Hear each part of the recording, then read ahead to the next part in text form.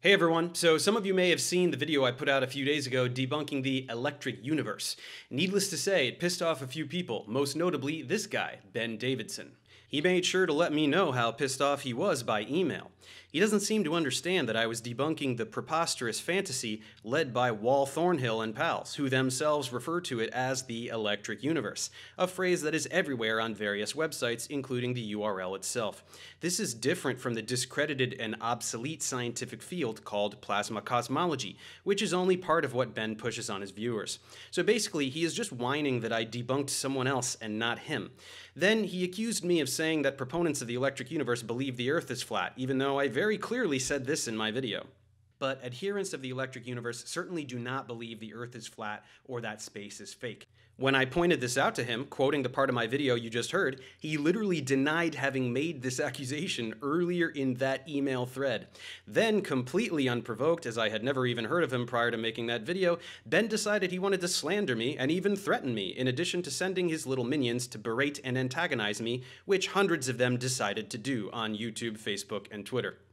The funny thing is that I regret distinguishing so clearly between electric universe followers and flat earthers because I found out they are way more similar than I thought. Just like flat earthers, all they did was whine about how dumb I am. None of them were able to refute a single thing I said in my video, nor did they even try. None of them were able to summarize anything Ben said in his response video, nor did they even try. All they did was spout insults and paste a bunch of links to things they don't understand, which is the equivalent of saying, my dad can beat up your dad.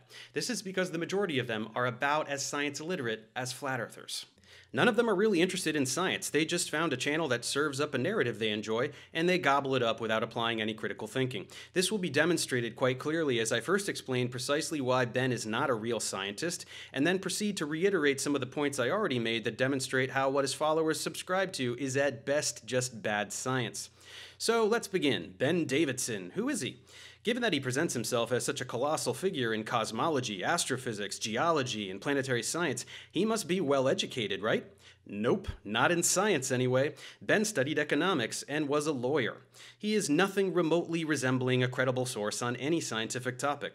I don't know how many of you knew that, but in case you didn't, now you know. But Dave, you aren't a cosmologist either.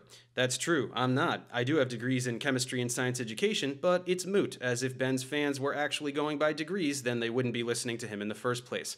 But much more importantly, I don't have to be a cosmologist because I don't contradict the field of cosmology. I'm a science communicator. I report science. I don't have the hubris required to assert myself over the people who actually study these things for a living. That's what Ben does. He ignores all the science he doesn't understand, which is most of it, and pretends that his ramblings are equivalently relevant and are only rejected because those mean scientists just can't handle the truth. Now let's get to his YouTube channel. What does he do on it? He peddles a narrative that is a combination of anti-establishment conspiratorial dribble combined with trailer snippets for the next blockbuster disaster movie. See for yourself.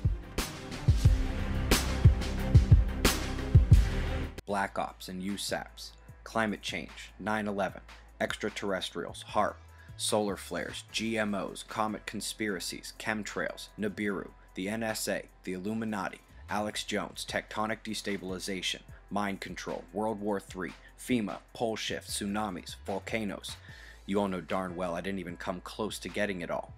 As you can see, it's quite a wide net Ben casts to ensnare every variety of suggestible viewer, and once he has them, he dazzles them with fanciful claims that credible scientists would never touch. Quite predictably, he doubles down on that as a point of honor, pretending that his unaffiliated status makes him a trailblazer, when it really just makes him a total amateur. And it is easy to expose him as an amateur when he says things like this. Either asteroids favored one half of this area and completely ignored the rest over what the mainstream says is millions and millions of years of asteroid prejudice. I'm going to write a book. Or the same electrical power that carved this feature was also throwing lightning bolts at one end of it. Hey Ben, you see this thing? It's a volcano. What you cropped out of the image you showed are even more volcanoes. Can you think of a reason why volcanic activity could explain the local lack of visible cratering? Here's a hint. It has to do with what volcanoes do. So, by his own words, it is evident that he has no reservation discussing things he is clueless about, which is a lot, given his complete lack of proper scientific education. But wait, he wrote a textbook? And publications? Well, by top paper, he means only paper, one containing figures with axes unlabeled that correlates earthquakes with magnetic activity about as reliably as it correlates with what I had for lunch. And just how cited is it? Very little, in fact. Furthermore, this one cites him to say he's wrong. This one is from a startup at an incubator physically located on NASA's campus, but absolutely not NASA employees, as he proudly claims, while others are people in his echo chamber or not reputable publications. One of them is even a rant about 9/11. That sure seems academic. So, Ben, you cobbled together some fluff, hired a statistician to make it look like science, and put it out through your buddies in a vanity publication with no peer review, which does not show up in SciFinder, which means it is not real science. It was merely an attempt to appear legitimate. And the claim about the textbook is also quite puzzling. I can't find anything about it online other than reviews complaining that it falls apart immediately, nor is there any evidence of any schools using it. But even if there are a few, it's irrelevant. There are schools with programs in homeopathy. It doesn't mean homeopathy isn't pseudoscience. So, I'm sorry, but your attempt to paint yourself as a scholar holds absolutely no water, as it's painfully clear how unqualified you are.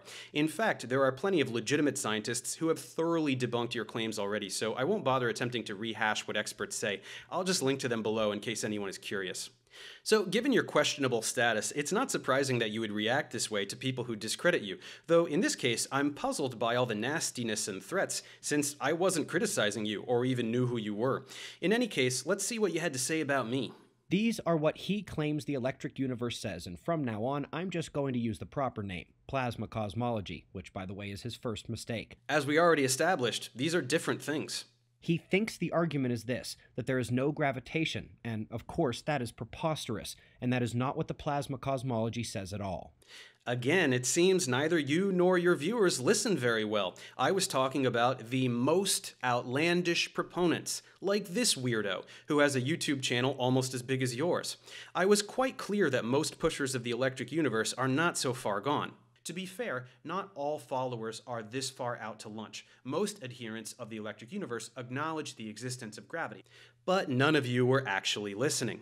And again, Ben, I was not talking about plasma cosmology. Electric Universe explicitly states that stars are not powered by fusion, but rather purely by magic electric currents that connect all the stars and galaxies. It's on the official website, along with references to all the Velikovskian nonsense spouted by thunderbolts, all of which somehow correlates with an analysis of cave paintings. If you also believe that's ridiculous, then wonderful. We agree that the electric universe is ridiculous, the thing that I was debunking in my video. Although, I wonder why you then use their stage to push your claims. That friction-driven attraction. Friction creates attraction, and that is not used at all in any cosmological model. Wow, Ben, friction-driven attraction? You think friction creates attraction? Seriously? Did you mean friction-driven charge buildup that results in electrostatic attraction? Try getting a piece of aluminum foil to stick to some metal by rubbing them together. Or rub two balloons on your head and see them repel each other and not attract. This is what happens when you never studied any physics, Ben. You also talk about the stickiness of planets that doesn't seem to show up when we perform gravity assist around them. Something about dark plasma, which has nothing to do with dark matter, since that is easily detected at wavelengths other than visible. You claim this graphic of the cosmic web is a map of currents with no basis whatsoever. You pretend this paper and the NASA press release about it are separate sources and that it says things about gravity that it doesn't, and the list goes on. Black holes and neutron stars are not said to not exist by the cosmology. Great, I'm glad you agree these things exist. Lots of people say they don't. I think we are seeing a pattern here. Basically, the meat of Ben's response was just him complaining ad nauseum about how something tangential to what I was debunking is somehow equivalent to the thing I was debunking. It's therefore quite perplexing that he continues to email me with increasingly hostile threats, insinuating that people are going to come to my house and get me. How do you debate someone who delivers infantile threats by email? And what would we debate about? Plasma cosmology? Plasma cosmology may not be as laughable as the electric universe, but it is also false. Ben falls all over himself to cite the scientists that laid the groundwork for plasma cosmology, not the most notably of which is the author of this book, insisting that I would understand only 5% of it. Perhaps, Ben, perhaps not, but I doubt you understand it either, as none of these people you regularly cite ever said anything that would support the dubious claims you make about planetary science. Also, you didn't seem to get the memo that data collected over the past 40 years make this model irrelevant. It does not predict Hubble's law. It does not account for the relative abundance of light elements, which is predicted by Big Bang nucleosynthesis. It does not explain the cosmic microwave background radiation. The list goes on. Plasma cosmology is a model that was put forward and then had to be rejected because it is inconsistent with data collected in cosmology and astrophysics. That's why cosmologists and astrophysicists ignore it, not because they are meanie heads that didn't invite you to their club. The model doesn't work. Some old scientists continue to cling to it because it's the only thing in their bag of tricks, which is how you get conferences that are increasingly shrouded in mysticism since there is no reasonable data to cite, and have taken to inviting even unqualified non-scientists like Ben to pad the roster, since almost no one reputable would be caught dead at such a charade. What do people talk about at these things? Predictably, you all just refer vaguely to legitimate aspects of plasma physics that nobody disputes, like the existence of Birkeland currents, or details of solar activity that are well established. You seem to think that stating facts about plasma physics somehow entitles you to then pile whatever you want on top, against the complete dismissal of real scientists who actually know what they are talking about.